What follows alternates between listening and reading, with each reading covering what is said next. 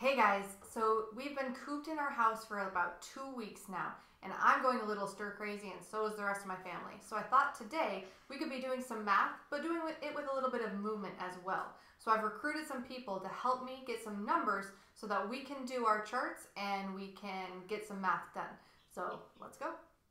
You need to know how to do a squat so that way you don't hurt yourself if you're trying these at home.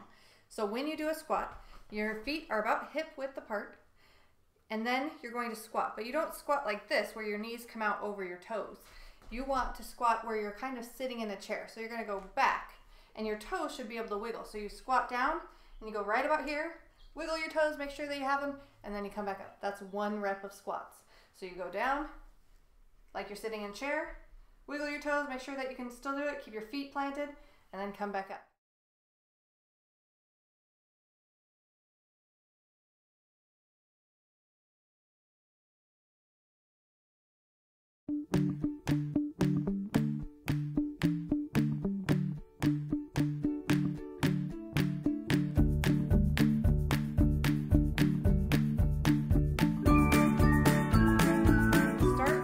Feet together and your hands to your sides.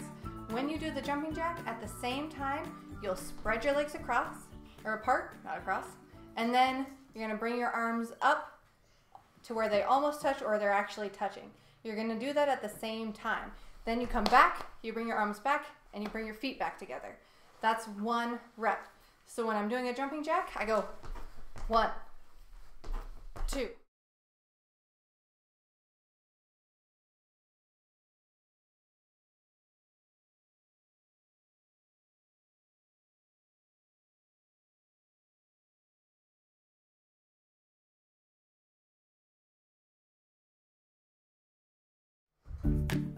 Now that we are all completely tired, we're going to be doing some math with our numbers.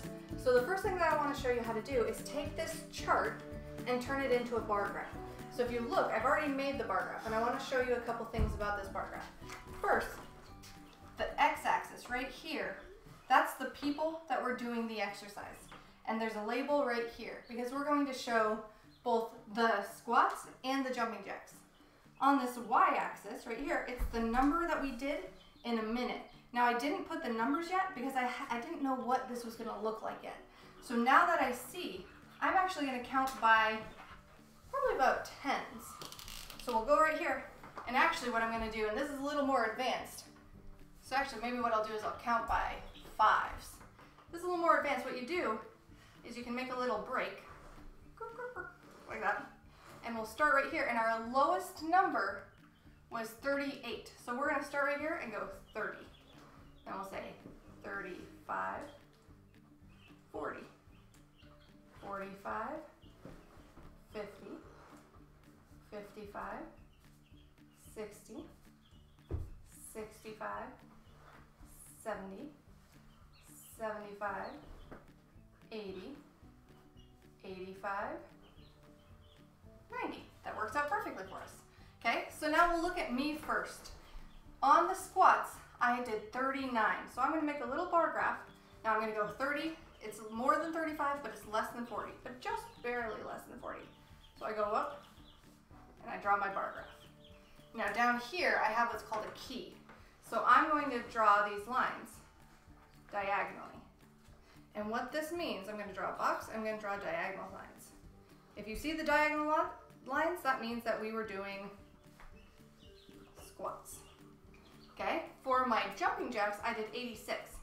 So I'm going to draw another one right next to it. Draw up all the way above 85, but just barely above 85 because I got 86.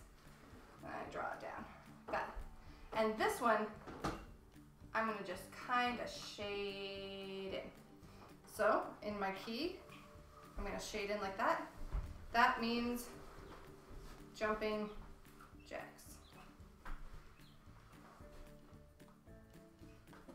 Part of having a graph is for people to be able to see the data really easily. So you don't have to try and analyze these numbers.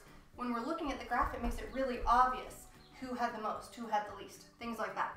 So Anya had 38. She was just right below me. So I go right about here. And those were squats. And then she beat me on the jumping jacks. How dare she? So we go all the way up, and she's going to be just slightly above mine, right here, and then we shade it up. Okay? Moira had 48, so I have to go 30, 35, 40, 45. 48 is more than 45, but it's less than 50. And it's almost right in the middle. So I'm going to draw my line so it just barely meets. And those were squats, so we go diagonal. And her jumping jacks were 86. She was the same as me. So her line should be right at the same angle. Oh, I gotta stand up so I can make sure I have the right angle as mine. And then we shade it up. Okay? You can tell already that we did way more jumping jacks than we did squats. Now Lily had 50 squats. She would be right on that 50 line. So I draw it up. Here's 50, bring it across. So right there. Those are her squats. And then her jumping jacks, she had 81, so just above 80, which means she's going to be right about here. So we draw it up, over, down, and then shade it up. Okay? Now Lachlan had 37 squats, so he's going to be right about here. And he's going to go up and be just less than Anya and I. And then his jumping jacks, he had 61. So here's 60, just right above 60 at 61. That's him right here. And then we shade it up. Now, my husband, or their dad, had 52 squats. So we go up right above 50, just barely, shoop, bring it across. And that was his squats. And he had 83 jumping jacks. We find 80, go right about halfway, and we're at 83 jumping jacks. Shade it up. So, as you can see, we have a label for all of the people. We have the number we did in a minute. We have a key that tells us what these bars mean, and now we can analyze. So if you look over here, I want to do a little bit of comparison. I want to analyze what these numbers mean. So over here it says most squats, least squats. I want to figure out how many more squats the most was compared to the least. And when I say how many more, that tells me we're going to be subtracting. So we're finding the difference. So over here,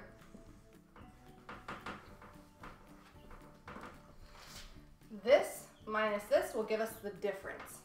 So when I look, well, the most squats, that was 52. That was Dad. He had 52 squats. And the least, that was 37. That was Lachlan. So 52 minus 37. Now, if you don't know how to do it just in your brain like that, turn it to standard algorithm, put one on top of the other. 52, 37.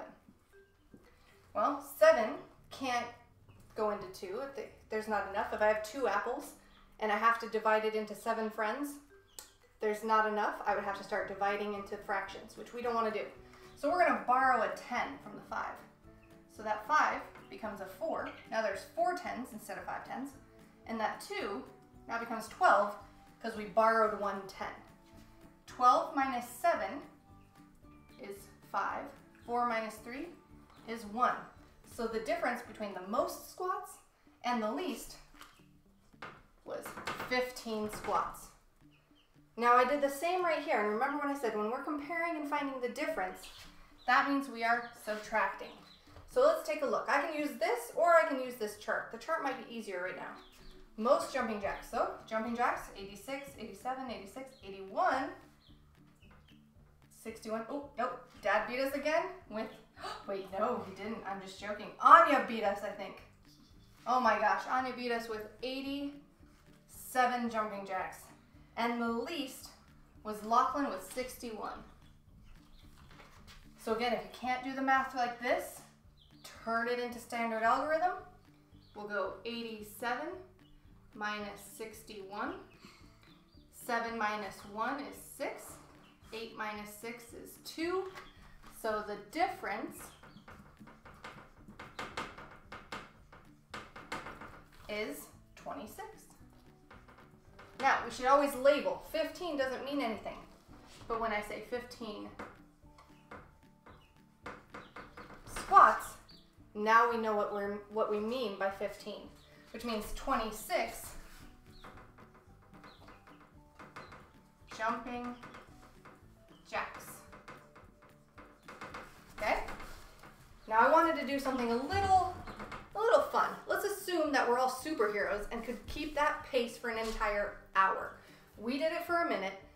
I want to see how many jumping jacks, how many squats we could do in 1 hour if we kept going at the same rate. So let's see. I think I'm going to take Lily's 50 squats. Now, to find out how many squats she could do in an hour, we have to think a little bit. There are 60 minutes in 1 hour. We just did this for 1 minute, which means for each minute, she did 50 squats.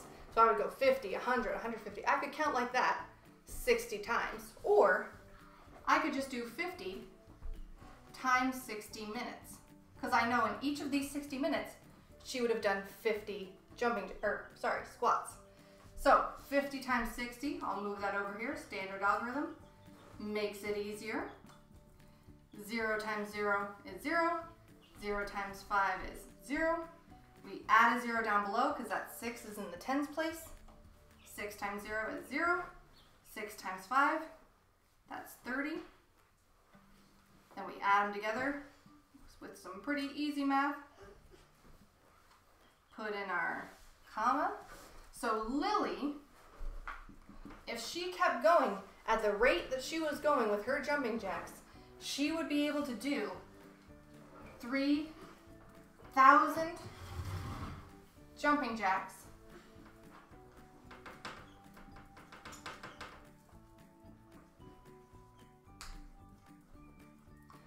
per hour.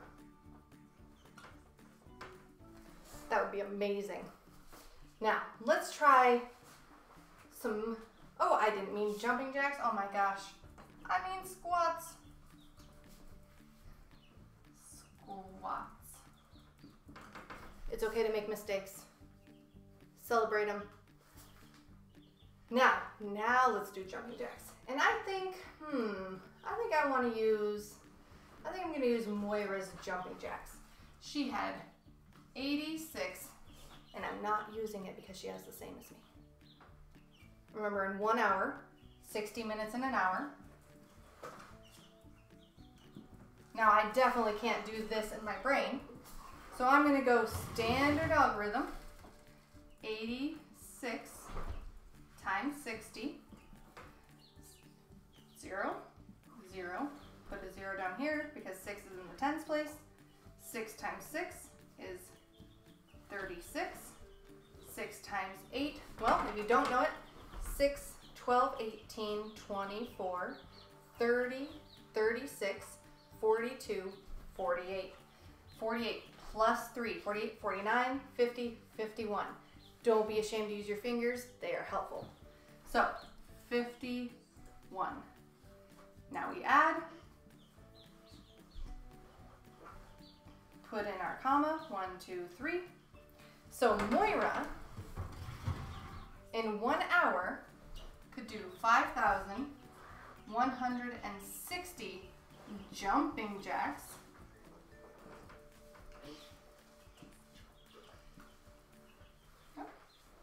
per hour. That would be a lot of jumping jacks. I challenge you, try these exercises. Time yourself for 1 minute. Time your siblings for 1 minute, and then compare yours. See who has the most. Figure out what the difference is. Figure out what yours is when you add both of your scores together. How many could you do in an hour based on our math that we did just right here? Either way, let me know how it goes, and remember to stay curious, keep learning, and I'll see you later.